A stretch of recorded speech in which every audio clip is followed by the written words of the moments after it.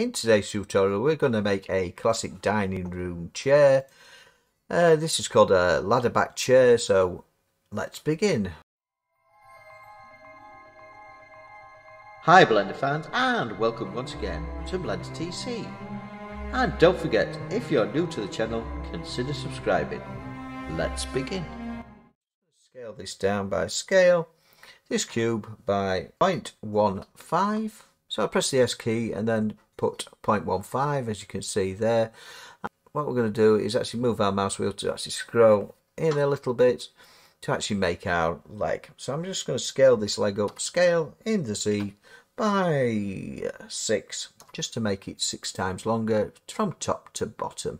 So what we've got now is got a very sharp table leg, and it wouldn't look real in the real world, because you'd end up getting cut to ribbons by the actual corners. They'd really hurt if you fell into them. So going into our tab key, let's make it look a bit more real. So what you do is hold the shift key down and select the corner edges like that. And we're just going to add a bevel by pressing Ctrl and B, just a bevel.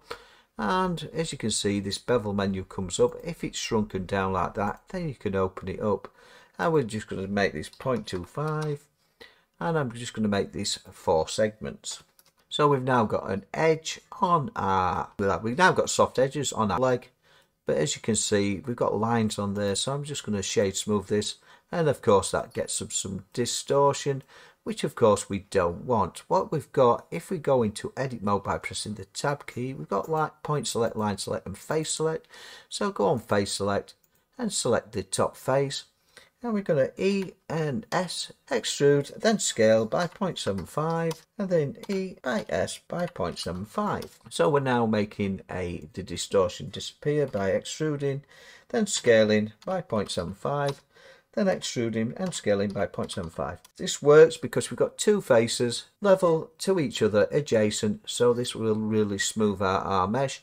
And even though the actual topology is quite rough, it doesn't really matter because these will be hidden away from the eyes, and of course this will look quite good.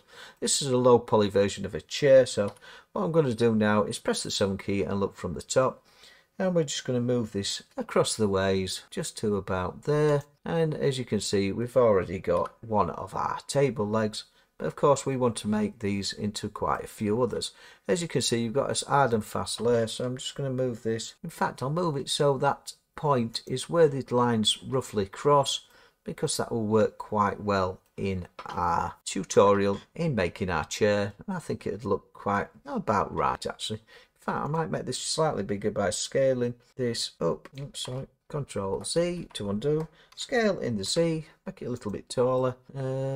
Yeah, I don't think I will. I can always shrink it down later on if I think it's too tall.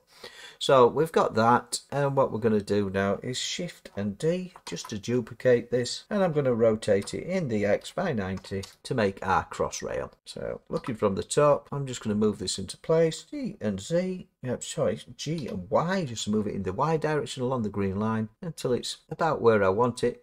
And I'm going to scale it in the X by 0.5 because I want it to be thinner. Now I'm just going to scale this in the Y until it's about where I wish it to be, which is about there. And G and Y, just to move it down a little bit. In fact, I'm just going to scale that up, scale, just so it's about there. So I've made my actual bottom rail of my chair. I'll make it a little bit skinnier, scale in the X by 0.75, just make it a little bit thinner.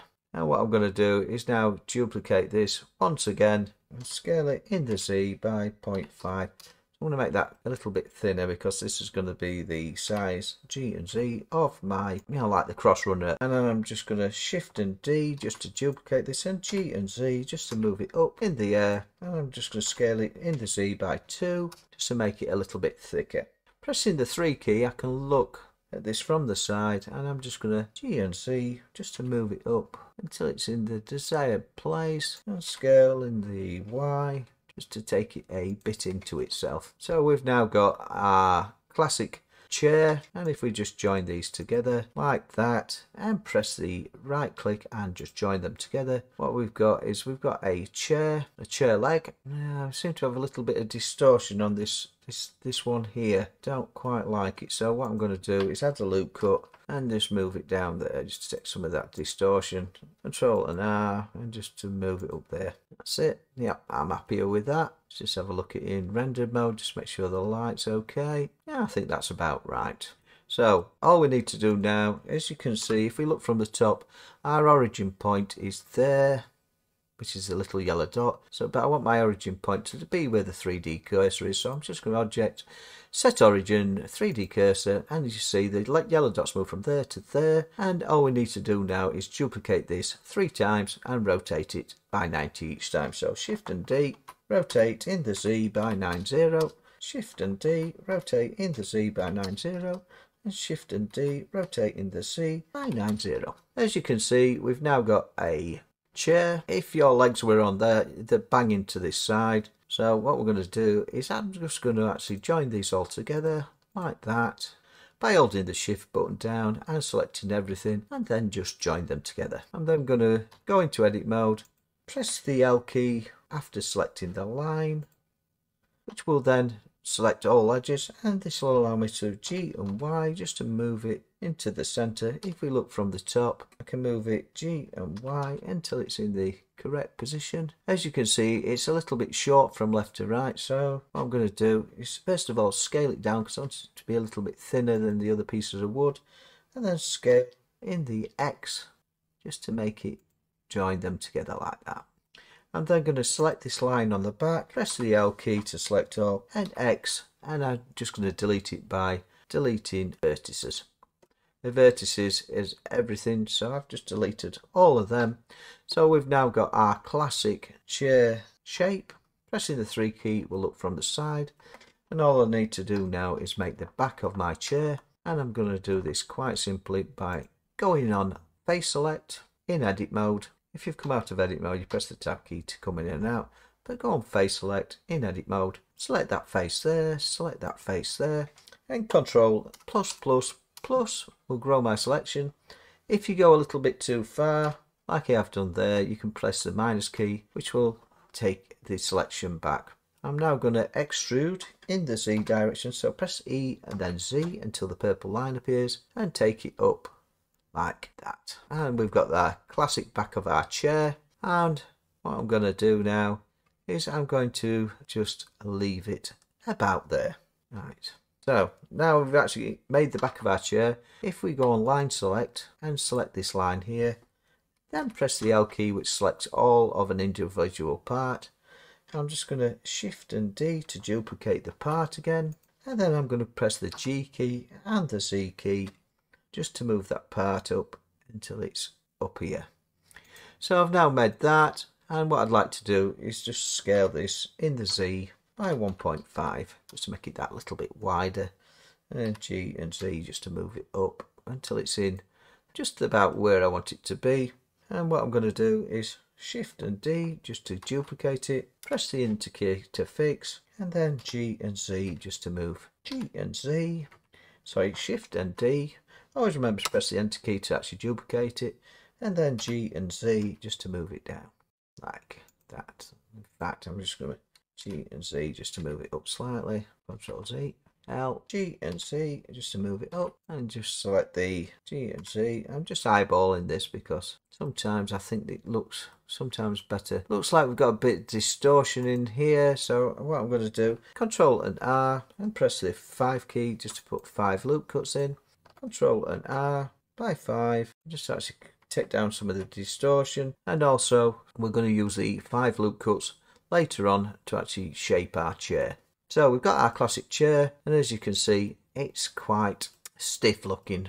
So what I'm going to do is actually those 5 loop cuts, we're going to actually select that, press the Alt key down and select that loop cut there, hold the Shift key down now, Shift Alt and left click, and Shift Alt and left click.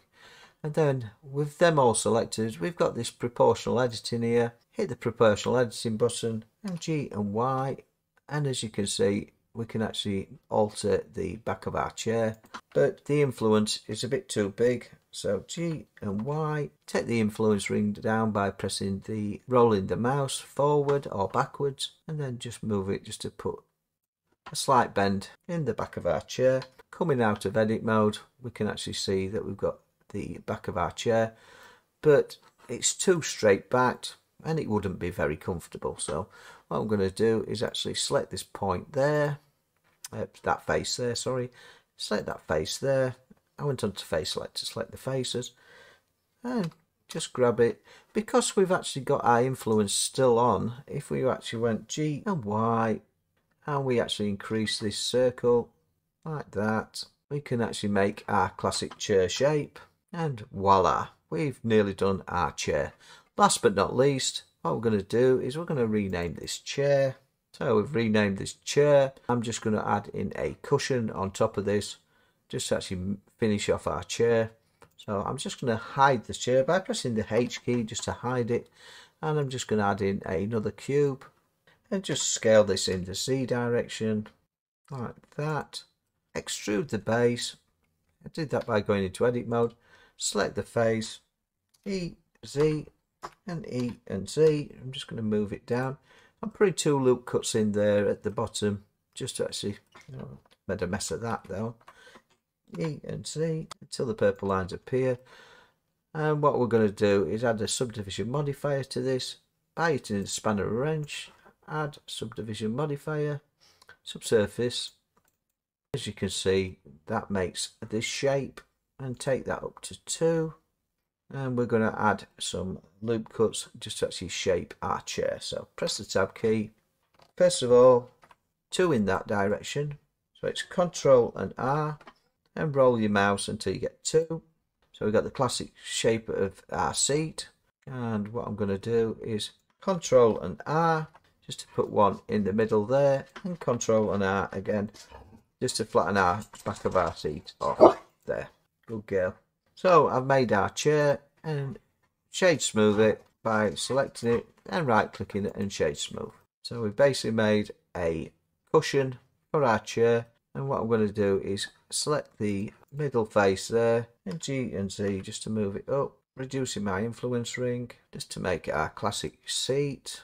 Oopsie daisy. In fact, I'll take the influence ring off for a second or 2 and G and Z just to move it up slightly like that, and we've made ourselves our chair cushion.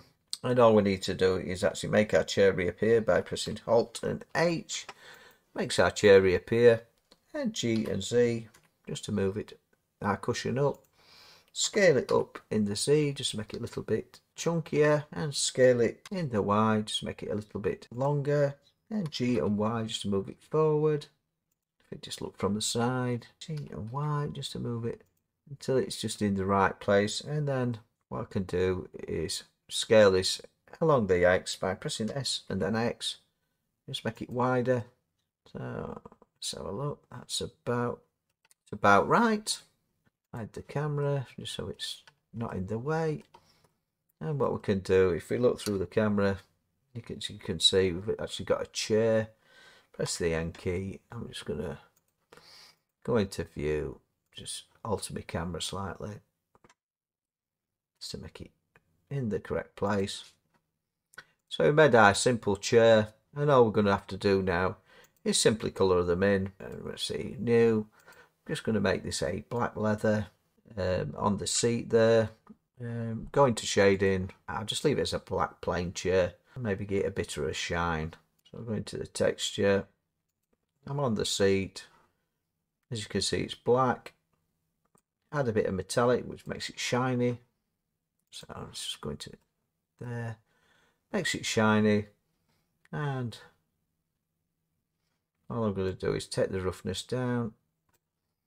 So we've got our classic chair, and then a new material. Don't like brilliant white, so I'm just going to take it slightly down so it's just an off-white yellow colour.